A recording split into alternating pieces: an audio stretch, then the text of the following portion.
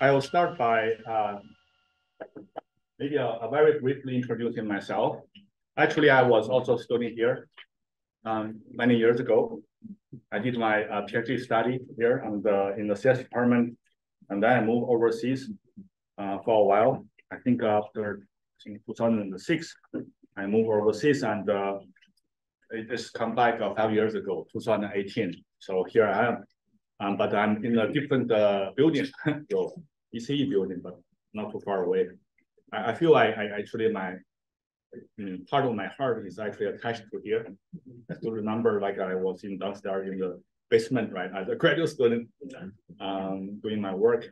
And yeah, it's been many years. And I should come here more maybe. I hope that this won't work. I press the wrong button. Okay, maybe it works. So I want to talk of our recent research, mostly done by when we start our lab and about 5 years ago. And but what I show here is a bit more of the more recent research. Somehow it's a set of camera. I don't know. Let's just give it a try. Sorry, I can turn mode on the share screen. Another screen. Oh, another screen. What do you do? Control. What should I do? Stop sharing? No. Stop sharing maybe. Are you saying? You know what? Why not just share this one? Is that okay with everyone? You can go to the, if you start it, and you go I just share it. if you wish, but you also can just hit the button over there where you can go to the other mode. But everyone. I don't like Microsoft. Okay. Yeah. Okay. I use PowerPoint, but let's do this way, okay? Just share this one, make life easier. So yeah, I should show the other page. You don't have the animation now. They don't move. Yeah. Well, they move. I think they move. Yeah, my computer is slow. I should buy a new one. Okay, so we generate all fake human motions in a sense.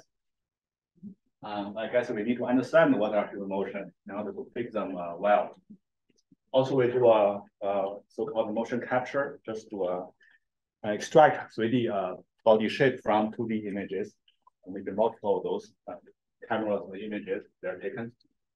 And we use some novel cameras. I'll talk about that here in 1 hour, I think. Also, we'll score the human motions. Now, you think of industrial setting like the construction workers, we can help to provide some hopefully objective, consistent, scoring of whether a motion of a sequence of operations, human operations, interactions with objects are safe or not. But broadly, more specifically, we can look at, for example, sports activities, where we also give score, and other things. So I will, in this talk, I will spend more time focus on, I think, these three. And we also do other things in the back, but yeah, maybe next time. I'll talk about it. Yeah, the other thing I want to mention is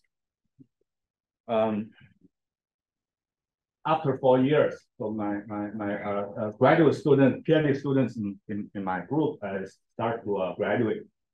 And 1 month later, you'll hear one of them actually will be my second student in our group to graduate. We'll talk mostly about in the same place here, okay, but not tomorrow, not today, not next week, but 1 month roughly from now.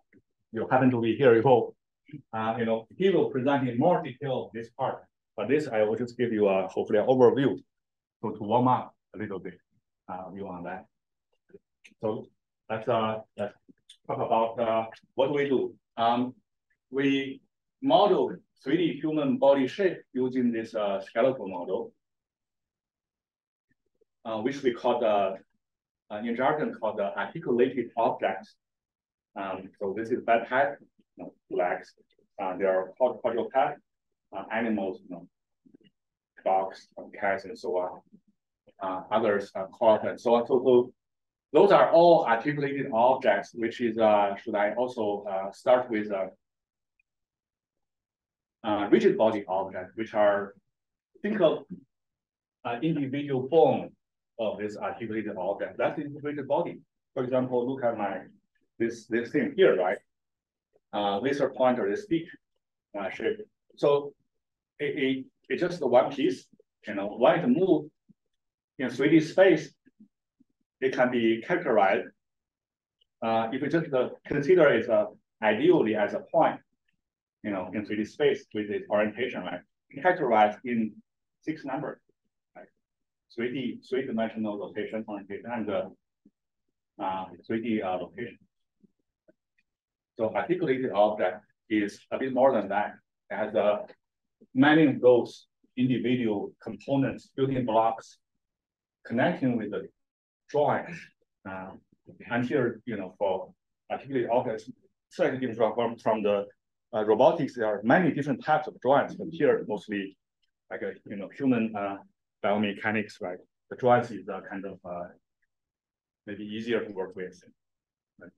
They don't slide and so on. It just bend, rotate it, in different angles, different directions, and the bone size won't change. So there are quite a few constraints to make up this skeletal model. Certainly, the one I showed here is not precisely the anatomy of a human body. Far from that, it's just a rough, close approximation to that. But usually, when you look at computer games, simulations, 3D simulation, etc., even you do VR, stuff, you put on the goggle. The underlying, 3D virtual characters, shape dynamics is driven by something like this. Okay, it's not, not really fully replica of human anatomy, though. Yeah, so that's our current, and that's what also we do. Okay, I'll talk a little bit about. Since I also mentioned here, we call it theory, but it's just one of the ways to represent the location of the joints, or other words, the pose of this skeletal model, human body pose represented in this skeletal or stick model. We use this way of the theory rather than this 3D coordinates, which by the wording, right, just 3D location of each and every joint. I will use this slide to explain a bit what's the difference. I think it can be played, hopefully. Is by using this articulated object representation, essentially what's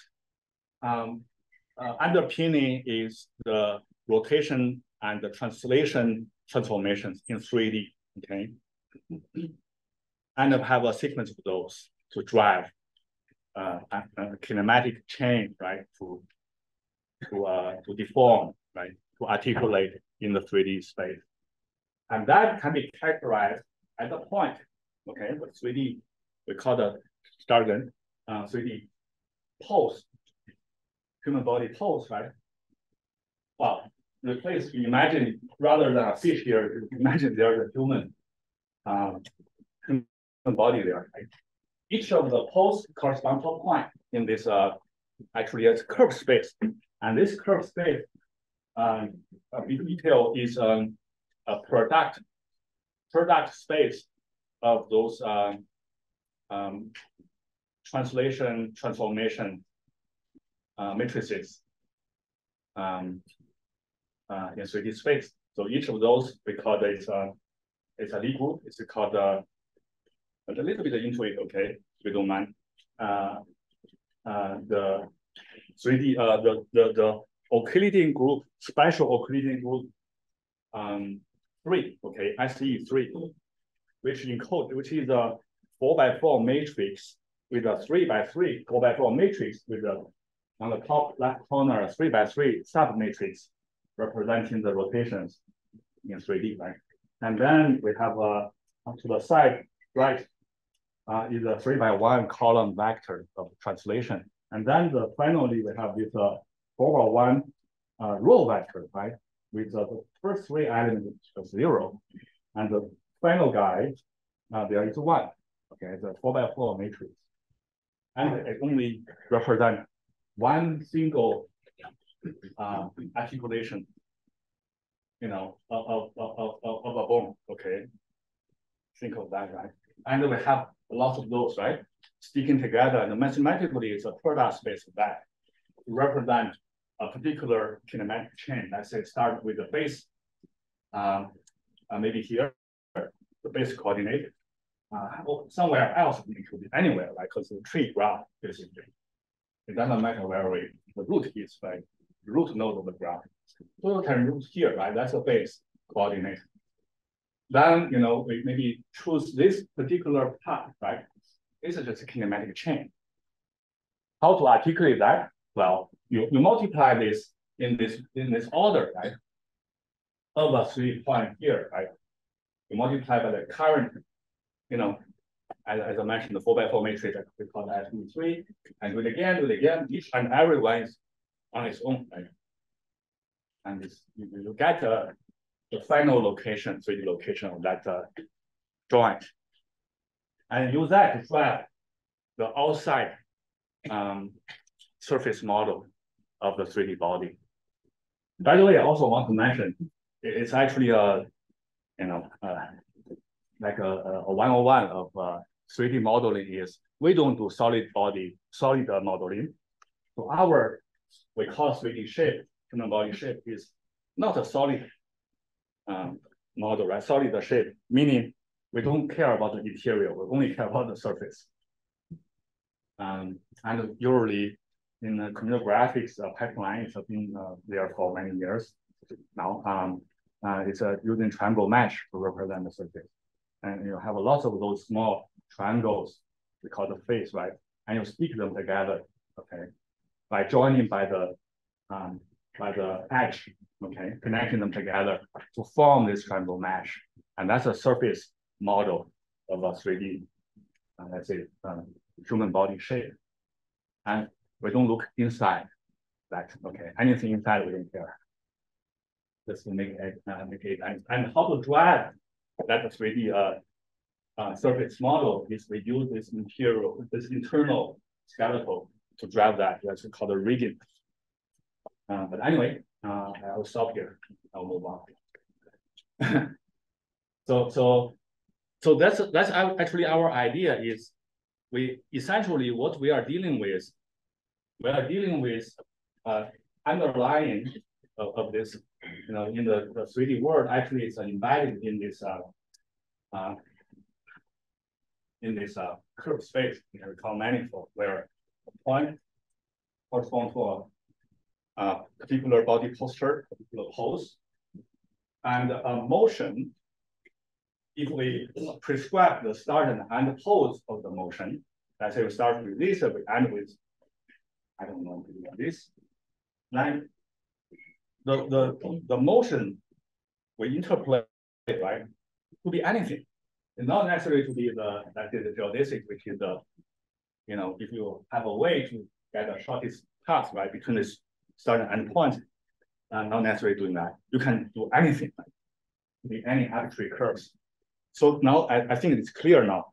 The task of generating, synthesizing a 3D human body motion is essentially first identify this curve space with the means I just provide.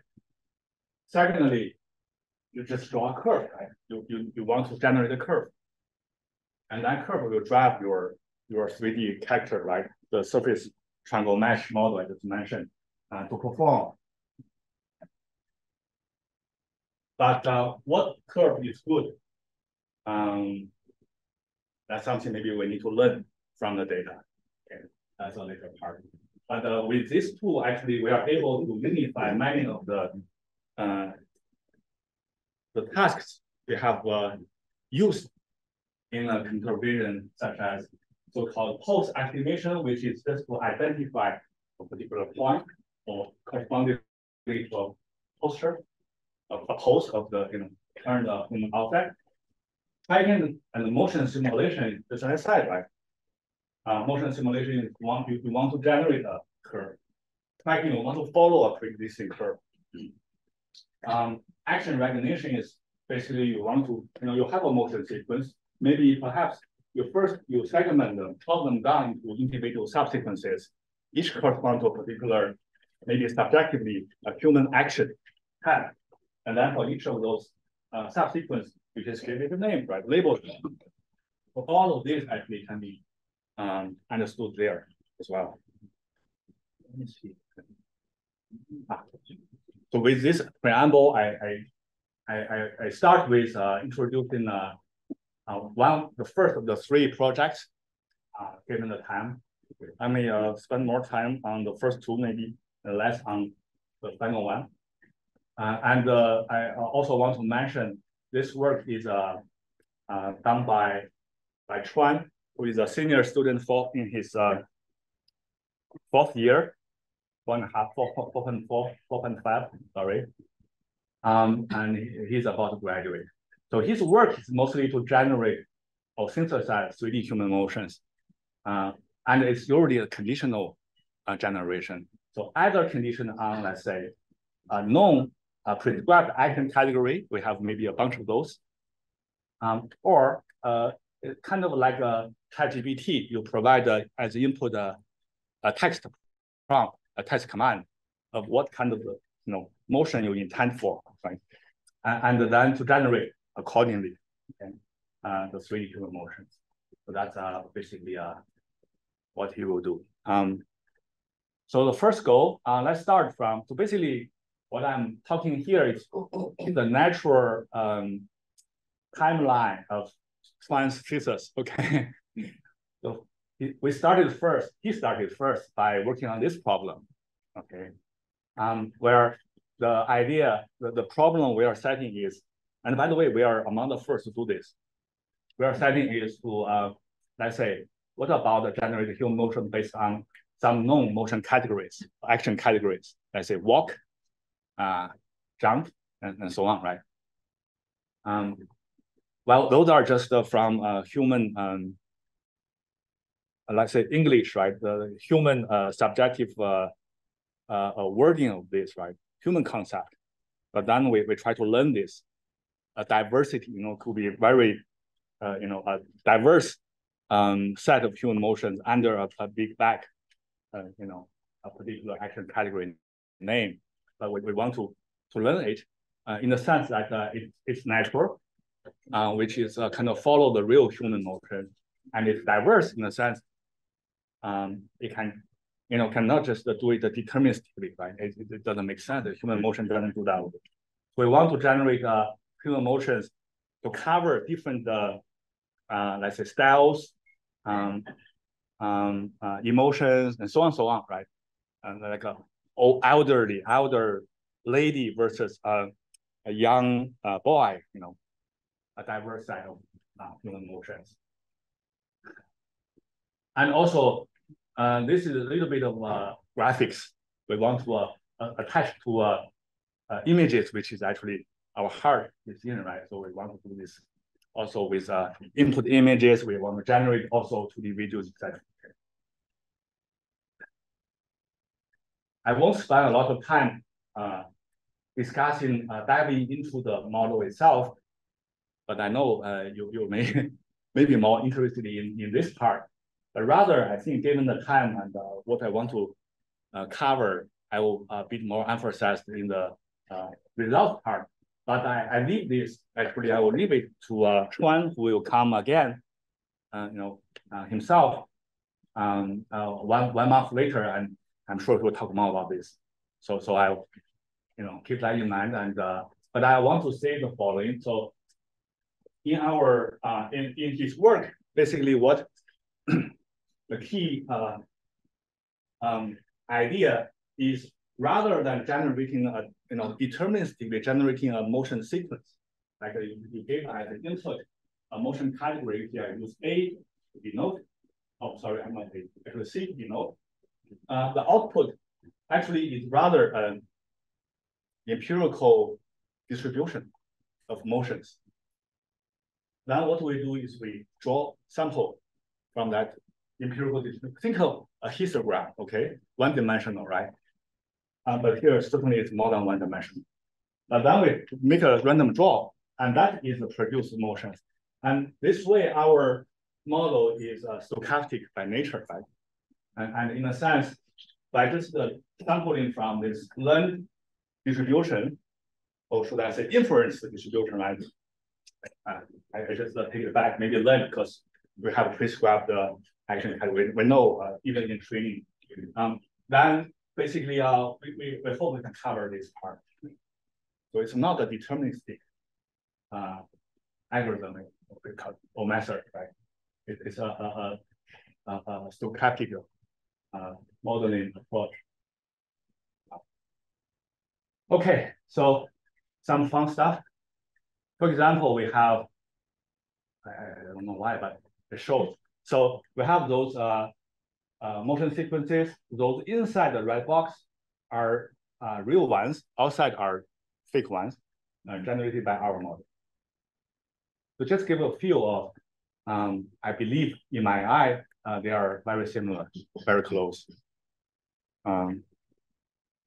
Question. Yes. How did you actually evaluate your tool? Was it by your impression, or was it? They are a combination of ways. Yeah, they're still not fully settled, but I will show later the quantitative. So here is more visual. Yeah. Also including user study, but we also have a tabular with numbers of that result. See down. So why it's okay? So and also the generated motions usually are short. You know, walk you cannot walk for maybe 10 minutes, right? Just walk for maybe 5 seconds, I say. But one way we are thinking how to extend this is to have basically attach them, right, one by one, and then we need to resolve this issue of in between when we have two different action categories, and in the transition moment, somehow we don't want to be a very abrupt, right? Hopefully it's a kind of a natural transition, and results are so reasonable. The reason for it's doing reasonably well is because our model, by the way, I should mention earlier, is a conditional modeling. Okay, I forgot to mention it's actually a VAE, variational autoencoder model. Sorry, and come back to here. So it's a generating distributions, but this distribution model is a variational autoencoder, right? I think with this, I don't have to the probabilistic approach where the distribution I mean is that a probabilistic modeling. I don't have formula here to show you, but you have to trust me. Yeah. Interest paper or thesis, there are formulas. I think this is well known, right? Variational encoder. So, and usually we are optimizing by looking at the log likelihood bound, right? And to do the variational approximation of that bound. Usually, I think it's that upper bound, right? So we want to push it further out. Upper bound, yes. There's a gap between the approximated function, simple function, and the real likelihood function. Anyway, so come back to here.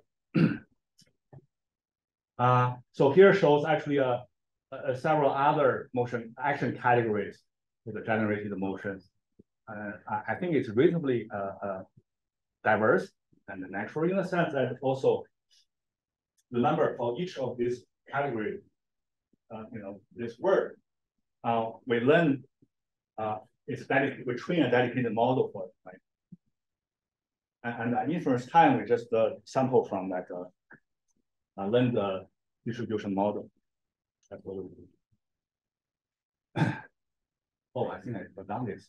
So, right, now we start to work with input images. So far, it's just in the air, right? the training data are just the motion capture data. I think they're that. Yeah, so for the light algebra that we're talking about, do you also get compositionality? Like, can you get, I want to sit and talk at the phone at the same time. So like, can you compose the algebra such that you get to? Yeah, so it's so human articulation is based on, so the question, I think I think I wrote it here already in the Zoom maybe. So the question is, I'm not too sure the Zoom can hear your question. Maybe I rephrase, okay, quickly. Where's the Zoom? So, oh, maybe this one. So the question is about composability, right? For different body parts, they have their different functionality. How we can put them together, let's say, shuffle them once we want, right? Yes, I think the answer is yes, we can do it in the sense that human body articulation, can be characterized, as I mentioned, as a set of kinematic chains. You find a root of, it's basically a tree structure skeletal model, right? It's a tree structure graph where it has its root we call base node, and you also have the leaves, right? In the early example, I showed that. So basically, you can consider it's a skeletal tree graph, where for each of the chain, which is subgraph of the tree graph, you have a kinematic chain, right? So it's kinematic tree. And you can model those, for example, separately. And then you can compose them. The other another catch on this is human motion is also, so far we talk about just kinematics, which means the human movement in itself, maybe just in the air, right? Without the regard of forces, gravity, friction. You put it into the context on the earth, right? Move of this surface floor, right? It has its friction coefficient inside of this material. Many things, right? So we need to also abide by these physical laws. And this is the dynamics of human motion part, which in this talk I won't talk about. Yeah, but the guy may fall down, okay, because one leg is doing this, the other one is doing that, and cannot balance. I think the question was, one situation is you have a sequence of motions, those at the same time. So as you showed pictures, I can jump and then sit. Yeah, you can do. For instance, example is can I talk on the phone while I'm sitting down at the same time. That's yeah, thanks. Yeah. So that's more about the, I would say, how you're learning. I mean, the capacity of the theories. We can incorporate this, but I think it's more the matter in our learning approach, right? How we try to capture or try to tackle this composability issue there, rather than but the modeling. I mean, the representation is like quite the theory representation of the skeletal model is very capable in that regard. Okay. Thanks. So yeah, we start with as input again with the motion category put on side. We also have another input, which is a single images here. Here show a few of those possible input images. And by the way, this is Chuan. That's the author of the paper. And this is Cheng, a co-author of the paper. Which one mine? You? Yeah, we should next time. Okay. Yeah. So with motion category, action category, sit down. I think this is sit down, warm up, jump up, and you'll see they just perform. You can pop up a 3D human shape out of the 2D and drive it like perform some motion. But it doesn't know about fabrics. Well, that's the other side. So yeah, there are many things actually. We don't get to see the, usually we just get to see the front profile, not the back and the side view. But then we need to guess. And there are also other things, right? So what's the shape behind this guy? Should that we see another face yeah, it shouldn't, right? Something, those are we need to learn, as well as what's the color and the texture of the graphs, etc. What's the shape, many things. So there are some funny stuff when we get to see, when we turn to the side view. So here I show you. Because by nature it's a 3D motion generation, but then I think we improved ever since. But here I show an earlier version where you see the guy actually. If you look purely from the front, okay, it's quite a good match. Well, from the side, it's not that great. And the back is a bit blurred. Yeah. So it has room to improve. I like the shadow. Thank you. Yeah, that's actually that's easier, much easier because we just project here. Okay. So just to show you, the generated 2D videos, this manner is like have to be consistent because internally it's 3D. Okay, move on to the second part of transfer. So since we have this done, and results are not bad, thinking what to do next. And that time we haven't had this ChatGPT stuff yet. Okay, I mean they do their stuff, but we do our own. And just think of, okay, what about doing this, right? So let's say give input text, can we generate human motions? What about just a natural,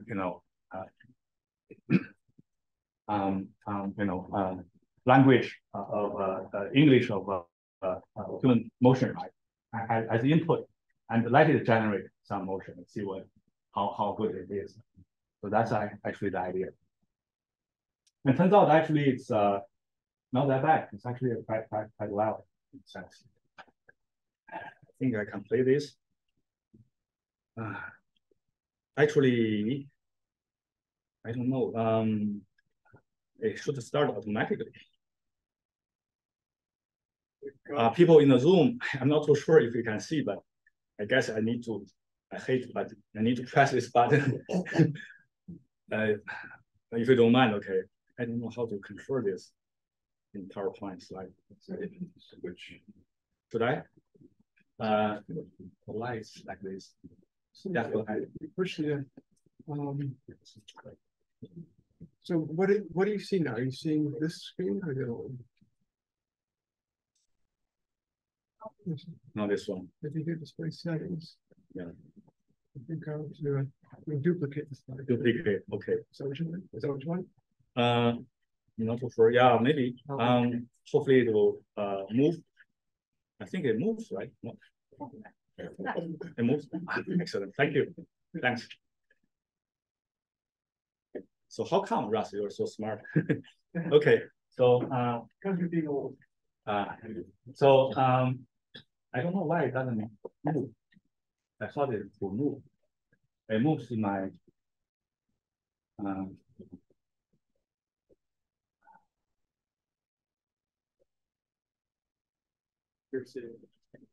sorry, I just want to show this.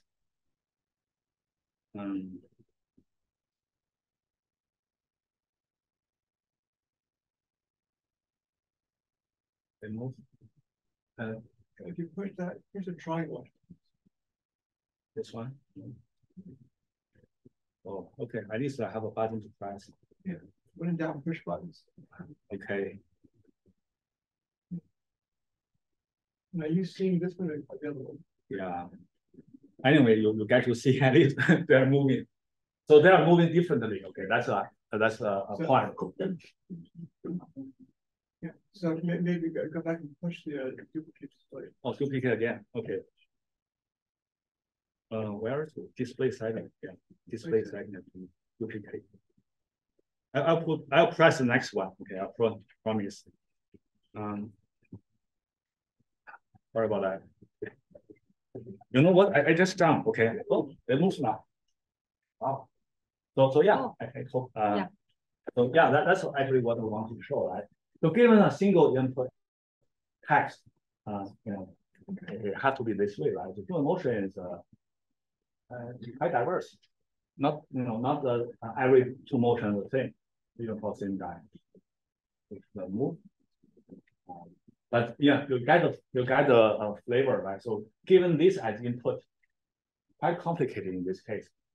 actually you should get to see, a diverse, different generative motions each time we just draw a sample line. And by the way, the duration of the motion sequence is also unknown. So we also need to do the same by at inference time, given this as input, a particular text command as input, first to infer empirical distribution of the motion sequence of the time, okay, how long that motion sequence will take. Then fix that random sample from that empirical distribution, a particular duration, and then generate the content, okay, by again infer from this text empirical distribution and the sample from that with a fixed given now time duration. Okay, and then you can correlate that with the real motion. So that's the idea. So I'll just skip this and I will show you later a better hopefully demo video. So it stops. I don't know why. It's weird. And also, by the way, we compose because we are among the first to do this. We have to come up with our own data set. This is a work a few years ago. I would say, very interesting, idea at that time. Results are not very realistic in a sense. So, but we want to, to do it. So then we need to construct a good data set. And this is a meta data set containing all different sources of motion capture data from CMU mocap library, from I think also Mixamo, Adobe. So those are the open source ones, as well as our own motion capture data. So it's, the result is about less than 30 hours of human motions. And then we hire Amazon Mechanical Turkers annotate. Sometimes the English is not perfect, bear with it. But that's the kind of the size. So usually for one motion capture sequence, usually there are multiple textual descriptions. Okay, so it's not one-to-one. If you think about it, right, it cannot be one-to-one. It has to be a many-to-many, I think. So the same question earlier, how was it evaluated? I will come to that. Sorry, yeah, I just keep promising and I haven't delivered. But we haven't used large language model in our plan to, but not yet. So we learn basically our own, come up very, I think, the standard natural language modeling component. Not our invention, but the majority of things still variation autoencoder. Okay. Later, we also try diffusion models, you name it, recent ones, and better results. Okay, we'll have submission undergoing, but not what I present here. And either side, we do this textual motion. So from a given input into the text, we sample infer empirical distribution and we draw sample. And the same thing with just mentioned that. And also the other thing I want to mention is a motion is performed in a continuous space. Then the other side is human language with the words, okay, the sentences are discrete, right? How to align them. So in the end, we discretize everything in a sense that the human motions are now discretized using this it's a good old story of factor analysis. Right? So basically discretized into those we call the motion snippet, but it's just individual codes, where each snippet code is to encode a very short duration of human motion substitution. Okay, not a mesh to frame, but mesh to a teeny motion, sub-motion, okay? Which is, you can think of that like the brick or the building block when you construct a building. That's a building block, but discretized. So all the possible motions, running, jumping, you name it, so are now building upon this. Okay, now how it works. This is boring, but start by showing the numbers. It's a lot. Numbers. Okay, so yeah, which is this paper? So we had a full paper published last year on the different technical solutions, but on the same kind of problem, right? The problem, a new problem we want to tackle with. But anyway, we adapt some of the our results methods on related tasks to our task, our problem, and we compare with them. Okay, the numbers now, the one I show you is last year, right? And we had the results actually maybe 1 or 2 years, 2 years ago. Now our results are much better, but yeah, we'll show you maybe next time. Maybe Cheng will share with you. Still under review. So and so those, what are meaning those numbers? But a bit complicated. Well, we need to measure to some level of the precision of this match to the reference real human motion. That we do. Okay. Basically, I think the time is for just we also measure this. Okay, maybe I just mentioned in this way. I think I don't have much time left. And we also want to measure the diversity. I just put the name diversity, but it has a formula for that. So these two actually are categorizing the same regime, categorizing the diversity of generating motions. It cannot be always the same one. Actually, these three, not these two, it's three, right? And this is just borrowed from the generative model community. Okay. So anyway, number shows we are doing not that, but the specific detail of those so those are actually like this one and this three. 4 of those so basically without FID are coming up by Chuan, okay, in his first paper. I think it's the CVPR last year, and then he had the ECCB last year, and there are so far I think 100 plus, maybe 200 papers follow up, and they all use this metric so far. Not perfect, but something people follow at the moment. Okay, lots of defects, but that's what we can do. And also we have a user study and with numbers, which means actually the color is this is the real motion. Okay, we want to be close, and comparably, actually we are quite close. That's the idea. That's observation here. So with I think I have only 15 minutes left. I'll start by talking about second project, maybe in about 10 minutes. So the work is done by Shihao, and it focuses on at the side motion capture, which the jargon. What I mean is from a single input set of images captured by maybe different set of cameras, right, at the same time, to reconstruct a 3D human body shape. And those cameras, now I need to talk about the cameras. This is the work, this line of work has been around for many years. What's new here is we look at some new cameras, relatively new cameras. So to use, we are, I believe, the first to use the polarization camera to look at people, and as well as the so-called event camera. Okay. So that's actually Shihao first. So we start with what we do. Okay, basically that's a setup. So Shihao spent a lot of time to build up, the motion capture setup. It's a lot of work.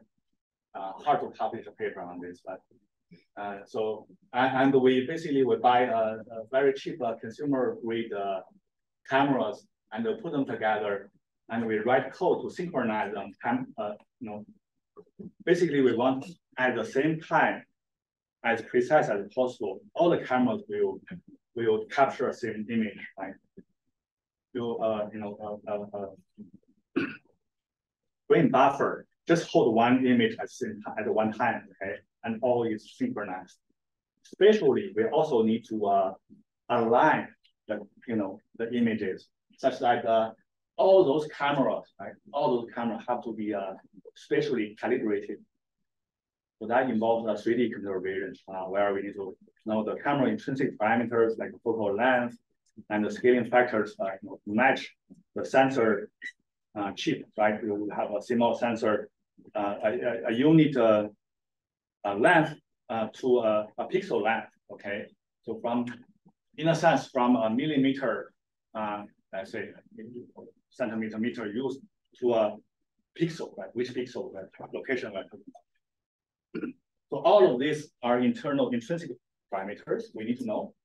Camera calibration also involve, we need to know the pose, the orientation, the location of a particular camera. Because it's by the way, a camera is a rigid body object, remember, like we talked to start with. So that's we have of those independent individual rigid body objects of their pose.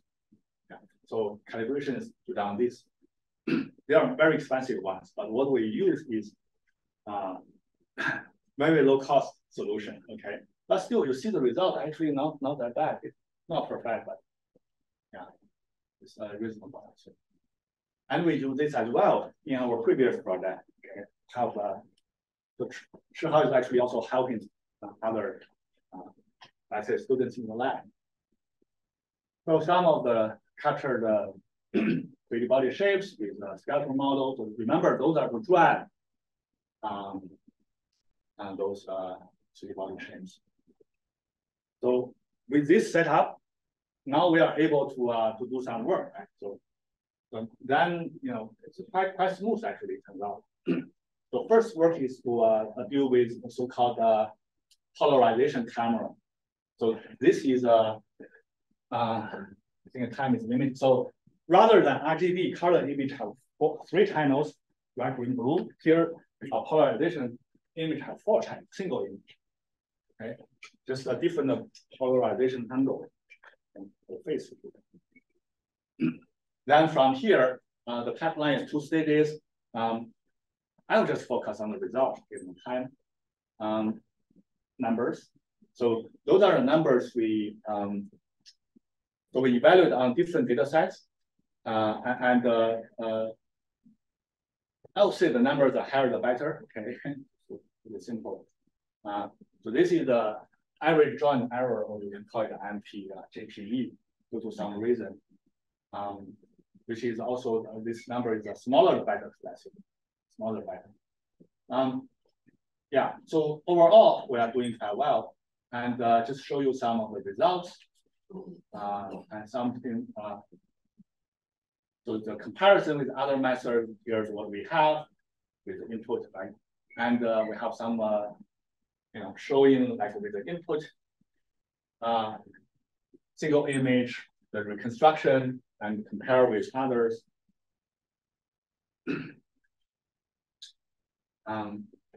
So the motion capture result, the 3D human body shape, contains certain level of closing detail, not perfect. You see some of the, not always flat, right? Comparing to, some of those, I think, showing above. So it's certainly not perfect, but yeah, I won't have time to go into there. But it's actually turns out to be quite challenging to want to capture fine detail. Clothing, human clothing in 3D. It's not an easy job. At this moment, it's still quite a challenge. So what people usually do is they just stop at capturing a very rough 3D shape, okay, with very smooth body, like a naked human body without clothes, right? If you put on a skirt, let's say, it's very hard because it's detached, right? It's very hard to capture that. And if you have something below, right, and you see the dynamics of your skirt, or something which are not part of your body skin, right? Or sometimes you have let's say not very skinny, but let's say more like a built person with a muscle deformation, it's also very hard to capture. Things like that. So I will briefly talk about this. I won't go into details, but event camera is a very different camera model, different beast. So essentially, we are still able to do it in the sense that you see actually it's very sparse data. So it's accumulation of the so-called events over a period of time. That's all we observe, and we need to basically to create a 3D human body shape and with this its motion, its movement, only just from this. What does a single event look like? Yes. So far, A pixel. So yeah, event camera is different from the CMOS sensor, right? The immediate sensor is different. In a single, the single wire, okay, of course, on a single pixel of that sensor, let's say, event camera sensor, you have on its own, its circuit to do motion detection locally, only on that wire, or in the end on that pixel. Is this a derivative rather than value? Yeah, kind of like that. Yeah, the effect is like a first order, derivative of the of the color value. Just change the color. Is the second event's set of deltas from the first, or is it? No, it's just the first order. Okay, yeah, got it. Thank you. And the result is quite different. So that's a new camera modality. Now you Sony, Samsung, OmniVision, all the major chip and imaging chip makers, they started to build this. If you look around. Anyway, so we are I think among the first to do this with full body human motion capture. And results are good. So paper published and the journal version is still under submission, under review. I think I still have a little bit of time. So, but you get to see actually that's basically all the data we have, right? We look at this, and in the end, we need to reconstruct a 3D body shape, and it also needs to move, right? It's not a simple task. So one thing we are facing in the dilemma is, what if a body part doesn't move? You never get to see, right? So what we have to do is, okay, I haven't shown you, but we need to keep a first frame grayscale picture of that, just as a complementary set signal, right, to the event stream, train events as input. But now we are starting to let go of this single input grayscale image. Anyway, so it's a bit controversial. But yeah, and we still have some results, but with the assumption that all the body parts have to move, otherwise you just finger movement, you can't get to see the face and other parts.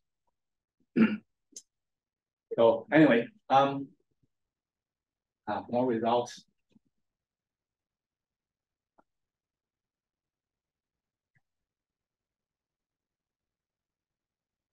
So yeah, those are the events, right?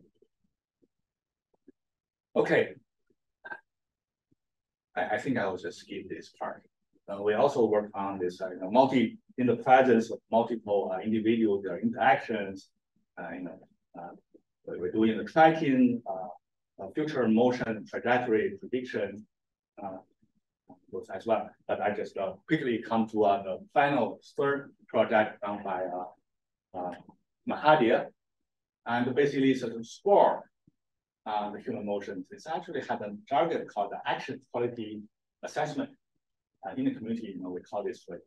And we only work on so far on the sports activities. So the ones I show here, actually are quite diverse in a sense. Those are just the seconds long. You think about it, right? Human motion of sports event. And the skating, ice skating one, or figure skate one is minutes long. So somehow we are able to learn a model, the same model we use. I can turn to the next page. Basically, to train on individual sports, a different, individual sports, diving, so on. And then the performance actually is not that bad. It works well across the board.